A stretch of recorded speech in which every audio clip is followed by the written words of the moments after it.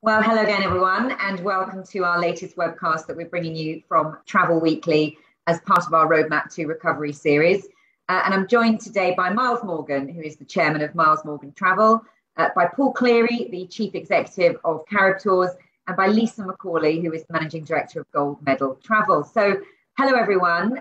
Great to see you. Thank you for joining us. And we wanted you to come on to talk because last night we had another announcement from the government regarding the traffic light system. It was expected actually today. It came a little bit early. And I would say the reaction I've seen so far has been mixed, but perhaps we can get your view. Let's start with you, Miles, as a travel agent. Is it welcomed or are you still frustrated? Probably the best summary I can get, it's a step in the right direction is probably the most positive thing I can say. Because a lot of the things, you look at the French decision, that was only really putting right something that should never have happened in the first place. So you can hardly really say that's positive because it should never have happened in the first place. I think what we're looking for is some more clarity around the testing. And the other thing, if we want to give people confidence, is a change in the countries moving from one color to another. You know, the poor people now out in Mexico trying to find their way back by Sunday is just a horror show for those people. And so I think for me, yes, okay, step in the right direction, but there is still two huge things that need addressing to get the wheels back on the bus. One is the testing, the lunatic PCR testing that the rest of Europe isn't doing. And the second is a sort of really sensible, pragmatic way to move from one colour to another, which we understand is potentially going to happen from time to time, but we can't do it like the way it is. It's just impractical for everybody concerned. Just because the timing that they give you is just too short to then try and get home. All right, good points there, Miles, and let's come back to some of those in a second. But let's just go over the additions and the changes to the list. If I come to you, Lisa, initially, because obviously the UAE has moved off the red list to amber, big destination for gold medal. So that must be good news for you. It is, yeah. I think we're probably all going to be aligned in terms of what we say here. I think it is a step in the right direction. I think it almost sometimes feels like you're being given in one hand and taken away in the other because we have got Mexico to deal with, as Miles said. But from a UAE point of view, yeah, it's brilliant news. The first booking I took this morning was £25,000 to Dubai, and it was for a much shorter lead-in than what we've been seeing. And the UAE for me had really dropped significantly in terms of what we were booking, and pretty much everything that I've been taking is well into 2022. So it's nice to see something coming through on long haul for 2021. Interestingly, when we had the last move, if you cast your mind back to November 2020, when Dubai then went on the green list, we did see a huge spike, but that was in November, and we managed to capture an awful lot of Christmas business. Yeah. So, we are talking about it going green, going amber, great. We've got a lot of VFR traffic, so flight only numbers are up this morning. But it's summer in Dubai, so as long as the destination can stay on amber or move to green as we come through the summer and then we move into the winter, then it'll be even better news because we've got things like Expo, the build up to Expo, et cetera. But yeah, UAE for us, it's a big step in the right direction. Okay, good. All right. And I know you sell the UAE, Paul. You also sell Mexico, which both the other guys have mentioned. And I think someone said there's about 6,000 Brits at the moment desperately trying to get a flight back by Sunday. Have you got customers out in Mexico? Are you having to deal with some of that? Yeah, no, we haven't. And for once, I'm grateful. We've got no one in Mexico. So it was a mixed bag last night for us. Mexico going red was a shame, but expected, actually, because if you just look at what's happening in the world, I may be surprised that hadn't happened before. I think UAE going amber is really good news for us. It's like being in an abusive relationship with this government. Just Spain staying where it was on that amber without going to that amber plus helped us as well. Do you know what I mean? Just the government not doing something stupid was good news. So I find myself being grateful. You're grateful for and that's nuts. And I'm not talking about me. I mean, I'm talking about all of us. I'm talking about the travel agents who are watching this. That's what's a little bit crazy. But and I think Miles is right. France was only just putting right what was clearly a wrong decision. I think Shap said it's allowed us to amend France and reunion, and I think a lot of people went amend. You should be saying correct something we did wrong. I mean, they choose their words very carefully, don't they? But I think our overall view on it is I'm relieved. I'm relieved, not delighted. But I mean, you never know on these Wednesdays and Thursdays announcements that things can go horribly wrong. It is, I think Miles, you said this, it is a step in the right. It's imperfect, but all of this is imperfect. It is a step in the right direction. So disappointed about Mexico. Pleased about Spain and Greece didn't go on to this Amber Plus thing. And I'm glad that seems to be finally got rid of now. I was going to say, do we think that Amber Plus now is completely, that's not going to be used again? Or is that threat still hanging over us that they could still bring that back in with another destination? I think that threat has gone, but that won't age well if we do another webcast next week. But for now, I think that threat has gone. And I hope it has, because the agents that we're speaking to who've been wanting to book Spain all last week and the week before haven't been, because their clients are so concerned. They were waiting for this review. Yeah. I mean, I could tell you stories, and I won't go into it, about we had live bookings. We had a £37,000 booking, Lisa, for Spain that confirmed for Ibiza. But then the guy got cold feet for reasons you don't understand, because all over the media last week, every day was the talk of Greece and Spain and or Balearics going into Amber Plus. So, yeah, I think that's gone for now. The speculation certainly hasn't helped anybody. And if you look to the Prime Minister's interview, I think a couple of days ago, he himself said he wanted a more simplified process. So you would like to think that that means that Amber Plus or any plus won't then reappear. But Miles, you're saying you would quite like it just to be green or red, and you think that's possible.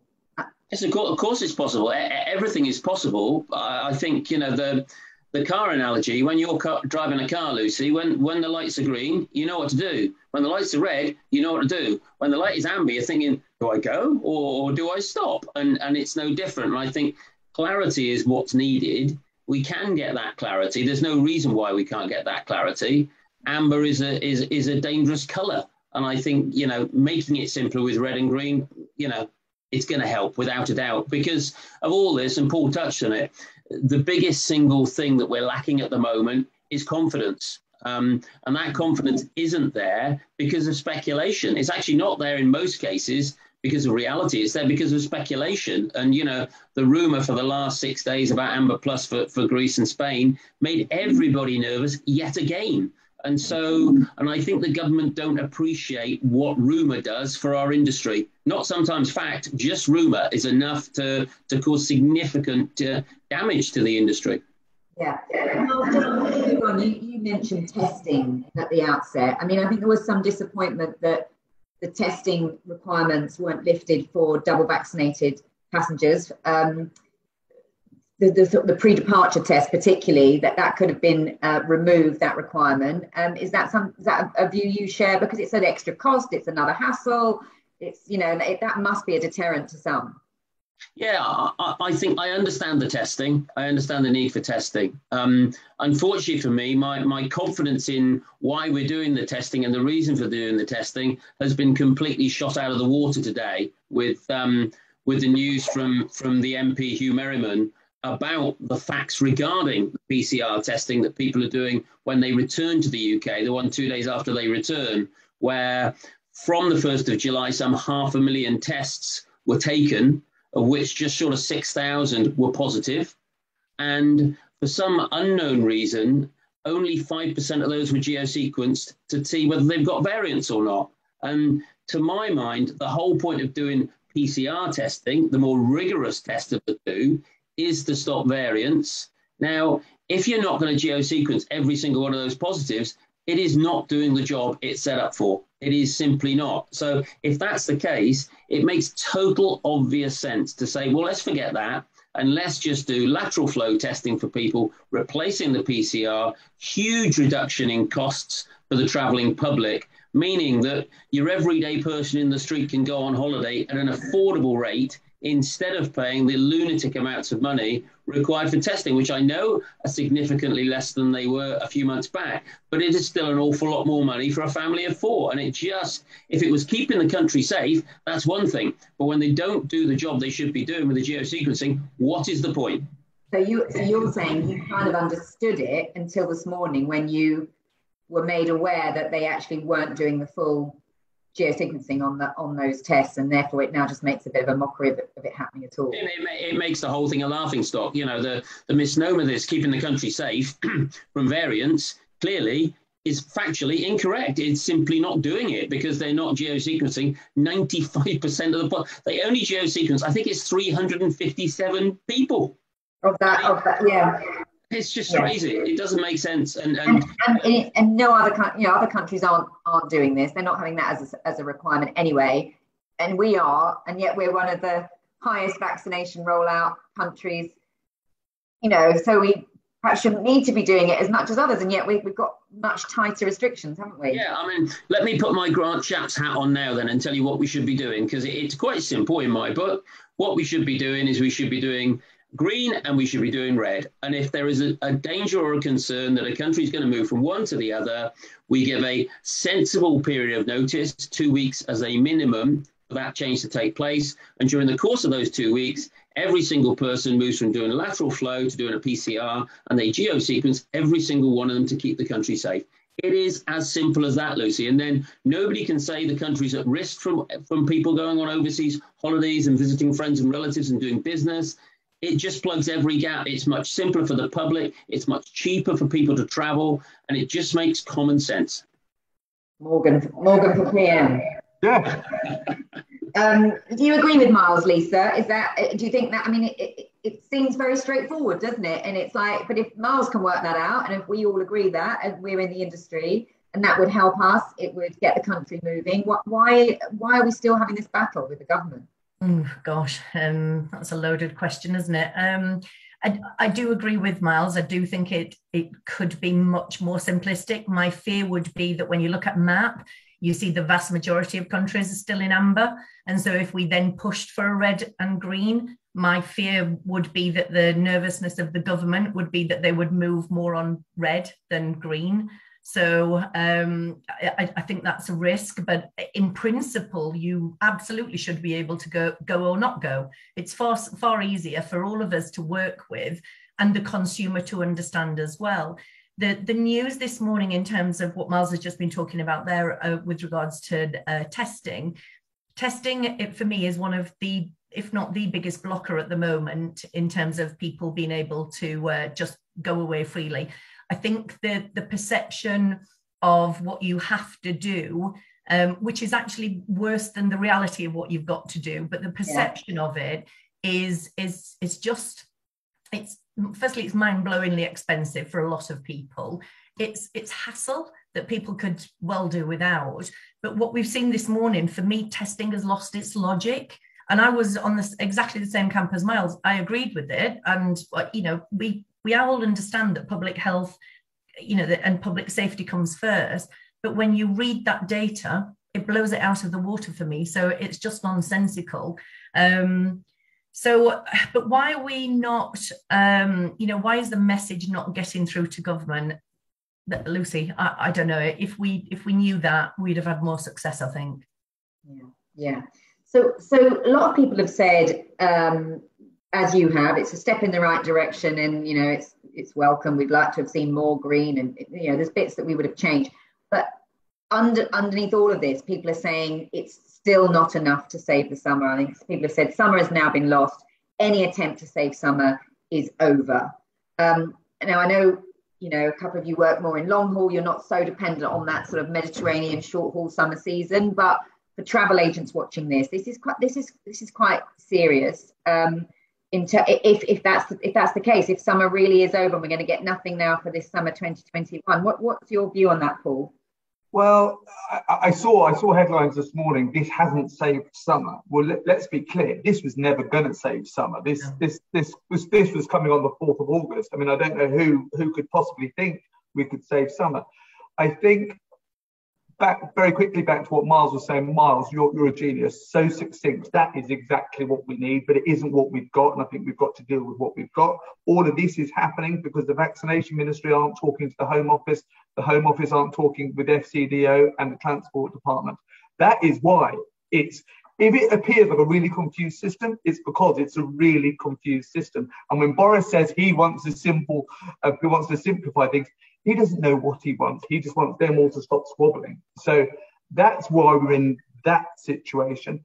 Red and green is what we would all want. We are treating amber as the new green. If this doesn't get too confusing, amber is the new green for us, and we are pushing through. And are customers kind of going with that? If you're saying you're fine on amber, you don't have to isolate, it's no problem, you'll be fine. Are people?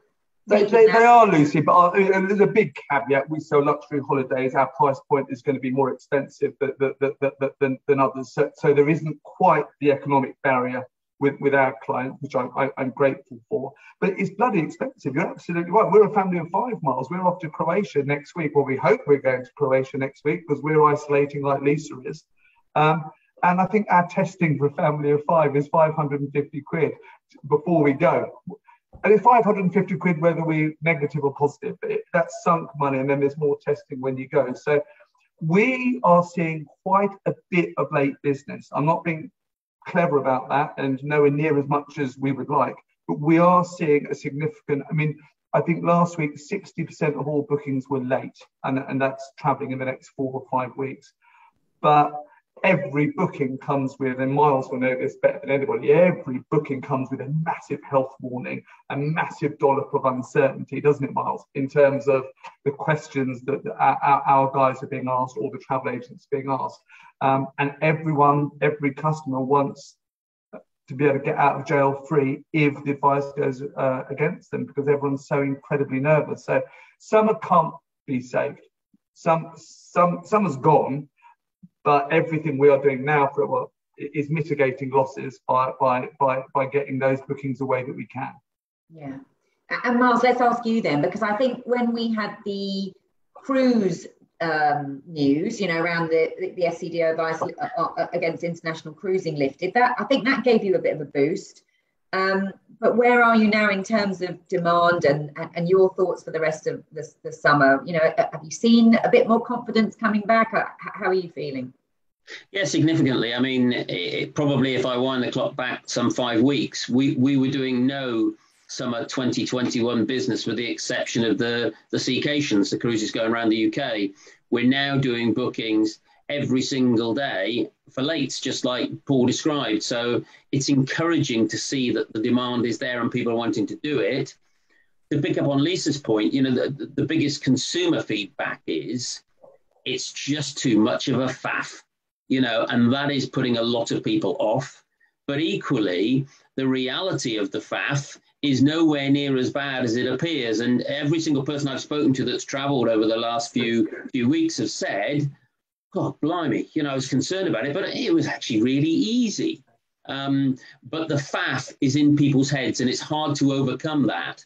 And equally, as Paul said, in the business as usual environment, we've always got some bookings in intensive care. Clients we're keeping an eye on to make sure everything runs smoothly because there's got an issue with this or pre-existing medical or something. At the moment, every single booking that we've got at the minute is in intensive care. So there is an awful lot more work with every single transaction. I was going to say, what do you mean by that? It just means that you are literally having to handhold the customer, lots of extra work, obviously doing all their... Have we got all the testing booked for them? Yeah. Do they know where they're dropping off their test to on the service station on the M4? Have we made sure they filled in their passenger locator form for the inward and the outward? Have we made sure they've got somewhere to do their test 72 hours before they fly back, etc., etc.? Is there kids involved? Because that's even more tricky. All of that stuff needs managing and boxing off to make sure everything's right for the person to travel. And, that's very different from a business as usual environment. And so on the one hand, it's great to get the bookings because let's be frank, for any travel business at the moment, late means proper money for the first time for many in a long, long time. So it really is welcomed because it's proper money. And we haven't had proper money for months, Lucy, for months and months. But it comes with a cost because every transaction time is a lot longer than normal. And actually, go on, Lisa. Sorry, Lucy, I was just going to add to that, actually. What a conversation I was having with somebody yesterday, actually, what they were saying exactly the same as what Miles has just said there is the amount of work that's now required on these late bookings, it's significant. And actually the price point is a lot lower than what it would have been. So you're putting a lot more effort in for lesser return than you would have done, because whilst your commission may still be, as an agent, may still be at the same level, the average selling price for this summer is so low as well. But a couple of points I was just thinking of is, I travel to an amber destination, plenty of, back to the amber is the new green. I think there are a number of people that would happily travel to amber. And Paul mentioned that, summer was never going to be saved by yesterday's announcement. I think that's fact. But we've got to be realistic as well. When you look at the destinations that, would be appealing to the British public in the summer holidays, the only one that's really missing in terms of being on red is Turkey. So you've got Spain, Greece, you've got France now addressed, Portugal, etc., etc. Yes, they will come with their nuances in terms of entry requirements, but the industry has got a large proportion of destinations available for it to sell. So I don't think that's so much of the problem. I still think it's the consumer confidence, which is the issue. Funny enough, a friend of mine, I knew that she was she goes to France every single year. So I texted her late last night and said, well, you can now, France is off the Amber Plus list. You can go now, because I was worried about her. And she just came back and went, I just can't be bothered now. I'm going to go to Devon. She's just given up. She's absolutely not. There is that fatigue. And also, if I just dive in on that, Lisa, but we are all so close to this. We know everything because we obsess about it, and it's all we've talked about for a year and a half. Punters don't. The average customers, they're going about, they're running their own businesses, running their own families, living. It's immensely confusing. But I think the key point you make there, Lisa, between January and May, it was essentially illegal to go on holiday. Now, we're ostensibly a Caribbean specialist, but many of my destinations are green. Barbados, Antigua, they're green. The rest are amber. Most of them are amber. Spain's amber. Greece is amber. It's a massive headache. It's a massive nuisance. It's a massive onerous task. But we've got stuff to sell. And that's what we do, and that's all we can do. So our job, exhausting as it is just to keep on pushing. And intensive care is a really good way of putting it, Mars. Every single booking needs to be nursed through, and every time a plane takes off, we high five. But that's what we've got to do, because that is what it's going to be like. That's the rest of the summer for us. We got the news yesterday that 16 and 17-year-olds will be vaccinated in the coming weeks. We are all going to be vaccinated before too long, and next year will look much brighter. But our only option now is to keep pushing on these destinations, and we're just grateful every day that we've got something to sell. Because I've got to tell you, I don't know about you all, but January to May, they were dark times when it was illegal to travel. Yeah. So we're in a better position, and we've got to remember that. I know. Yeah. Hard work. Yeah. But the point about every booking, Miles, taking so much more work. We've got furlough coming to an end. I know you had furloughed and flexi-furloughed, and you're bringing staff on, but I don't know whether you're going to bring them all back now at the end of furlough. How does it work? You haven't suddenly got loads more money to pay everybody, and you need probably more people to service all these much more labour-intensive, complex bookings. So that must be something that's hard to balance. It is a thing that's hard to balance. I think one of the things that's absolutely been against us for the whole of this period, and it will be the same for Paul and for Lisa, is that we haven't fully taken advantage of furlough. And that's probably the biggest frustration that the government have not understood, that probably if I averaged out since last March, I've probably been employing about 40% of my staff during that period. So 40% of my payroll, I have not taken advantage of furlough one iota, because I've been looking after, customers, cancellations, rebooks. And so if you like, the gap between, in theory, having 0 people working to having everybody working, which we have to by the end of September, is not that big a gap to bridge anymore, because, potentially I've had more people working, and as businesses picked up, it's picking up. And so I'm quietly optimistic that we'll be in a position to get all the guys back, maybe even earlier if things pick up slightly earlier. I'm hopeful. We've had all of our branches open since the first time that we could. We're doing full hours, unlike a lot of people. We're opening till 10 o'clock in the evening, as we normally do, because I think there's an awful lot in the outward message to consumers saying, for us, it's business as usual. We're out there, we're there to look after you, we're there to do your bookings, and we're up for it. And I think, positive mindset is a lot of it.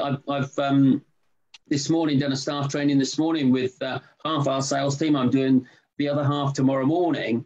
And the message is quite a clear one. This is much simpler than you think. And we need to get our positive pants on.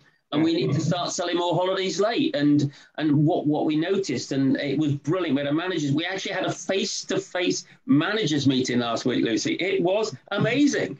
And what we gleaned from that managers meeting was, despite having an incredibly experienced team of travel agents running my shops, there was a lack of confidence about the testing, about the rules, and demystifying that could unlock things for us and move us from here to here. We're already on the upward curve. I think we can go a lot further than that, because there is no doubt there is customer demand.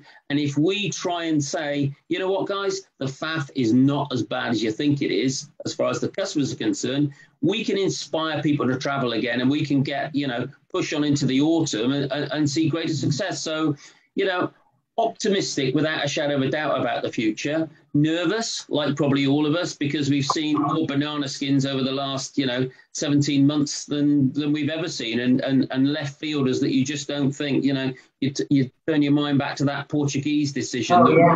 A killer at the beginning of the summer, absolute killer. And you look back at it and you go, what Nepalese variant did you guys see? Because nobody's seen the bloody thing since.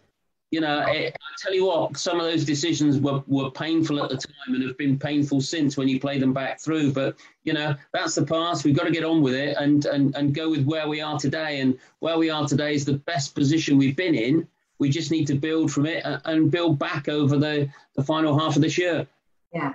Well, I love that. It's my headline for me anyway. Get your positive pants on. I love that. But it's a lot. It's a lot, isn't it, to put the onus on travel agents to have to do that job, to demystify, to raise the confidence of the general public. I mean, it's great that you're doing it. Let's hope other agents will be inspired by what you're doing, Miles, and do the same. But should you presumably would like help from elsewhere. I mean, somebody was tweeting saying we need the government to come out with a message and say it is safe to travel, not all this complexity that makes people think actually I shouldn't be traveling. So, how else can we, you've all said it, the confidence is the key thing. How else can we raise the confidence as an industry, Lisa? I just don't believe that the government will ever come out and say it's safe to travel. So there's no point in waiting. There's no point in waiting for that. So, I went to Palma for a few days, came back, told all the team, everybody was on tenterhooks. How did everything go? Because I hadn't managed to get Neve and her friend tested before we went. So we actually used the drive-in testing facility at Manchester Airport. Talk about taking it to the wire, but it worked seamlessly. It was brilliant. And, Karen Fletcher, who heads up our agency sales, she just come back from Greece and she's been sending regular updates about what she's been doing over there. So I think we need to put more positive messaging out there. But it doesn't help, because for every positive message there is a negative headline somewhere along the line, which is usually from mainstream media. We even had the baggage handling one this week, which was like, if you go on holiday, it's going to take you hours. I mean, there was, even when you think there's you're allowed to go, there's then another thing that's going to put you off. So on the same day that I was traveling back from Palma, it literally took me 30 minutes from check-in to get through security at Palma, and just less than at Manchester Airport. I've never moved through an airport so quickly. And you know what? I felt compelled to tweet that, because, a newspaper that shall remain unnamed was actually at the same time talking about potential 6-hour queues. Yeah. And, that doesn't help. It doesn't help anybody. So, I do feel an obligation that we should be more vocal about when it goes right. And if you want to go traveling, you'll go traveling. But it will come as no surprise that an awful lot of people are just staying put in the UK this summer. Yeah. But showing, I mean, actually, I'm looking at people's pictures and holiday pictures, and it makes you want to go. And I think if that kind of word of mouth, that it's say everything you're doing and passing that back to your team and making them confident, I'm sure that will help. And we're trying to do the same with sending journalists whenever we can now to all these different destinations to convey that message through the pages and of Travel Weekly and through our website. And I think Paul said it earlier, you do it one, and the lead up to that trip, I was thinking, have I got this right? I've got that right. Yeah. You come back and you go, okay, I'm booking another. So it's just getting them to book a first one in the first place that's the challenge, because once you've done it, actually you do realise that really it's not as onerous as what you might think it is in the first place. Yeah. Just quickly, Lisa, you mentioned there that you'd been compelled to put out a tweet, and it just made me think of all the commentary I've seen in the last 24 hours of people so angry still that we're getting these updates from Grant Shapps via Twitter. I mean, does that still annoy the industry, or are we just now? I mean, Paul, you're laughing, but I mean, are we just? We used to talk about this. How dare he treat? This is our livelihood. This is our business, and he just does a quick tweet. I think this is the way it's going to be, isn't it? Lucy, so there you go, and I think encapsulated the whole problem. It's almost the casual disdain of a late night tweet. I mean, honestly, I first did a webinar with Travel Weekly, I think it was last July, and I think I said to Holly, or is on the Spire, I think I even said then, if we're going to wait around for the government to help us, or for the government to get a clue, we'll all go out of business. And Lisa, these headlines about baggage or immigration, or that, you're absolutely right, but they will always be the case. And I think I loved the fact that Miles wears positive pants as well. I think we've had no choice, all of us, to absolutely just stick our chins out and keep going, because that's all we can do. And there will always be, long before COVID, we would get horror stories about NHS waiting lists. Long before COVID, we would get stories about NHS going into meltdown over winter. So we'll always be trying to be kept in a perpetual state of terror for travel, or for whatever it might be. And I just think we have got no choice. There is no alternative at all but to not be blindly positive, not to be naive, but just to keep doing what we're good at. And it's become harder. And Miles' staff, Lisa's staff, they'll be on their knees at times. You're not going to talk about it on a webinar, but you would have dealt with all manner of tears and stress in the last year and a half, because every agent and every one of my team has felt exactly the same. But there isn't an alternative. Waiting for the government, I think for us, waiting for the government to help us, waiting for them to say positive things about it's okay to travel, it isn't going to happen. The same way everyone was waiting for sector-specific support. I said that at the get-go. Of course we all want it. It's not going to happen. So I think we've got very few options but to keep doing what we're doing and have faith that there, I know we've said it before, but there is light at the end of the tunnel. And the announcement from last night was not great news, but it was a move in the right direction. Okay, all right. And just finally, Go on, Sorry, Lee. I was just going to say, in terms of the communication though, via Twitter, I guess all of us then just kind of shrugged our shoulders and accepted it. But, you know, any business leader knows that communication is the number one priority, and it's absolutely key for running a successful business. If the government were a business, they'd all be fired by now. That sounds quite dramatic, but there's no way that we as an industry should be finding out policies or changes or procedures via a social media platform. But it is what it is. So we're accepting of it. But the communication, I think, has been you, as running a business, you find out exactly the same time as it. You don't get any advance warning. You literally just, you know, I don't just mean last night's announcement. All the way through this, have they ever kind of communicated to you as people running the travel industry? Do they ever sort of give you any advance notice? No, last night was a bit of a heads up, but other than that, no. We've been glued to Twitter like many others have. Yeah. At 5 o'clock Thursday, wasn't it? Previously, so yeah. All right. I was just going to ask you to finish things for us, Miles, because you did say yes, you're nervous, but you are actually optimistic, and I think that's a good place for us to finish on, because, you know, I know we've lost effectively 2 years now. It's just we would never have dreamed we'd be in this position, but it does feel like things are starting to move a bit. And I know you've got good bookings for 22 and 23. So perhaps just leave us on a bit of a high. No pressure then to come up with a positive.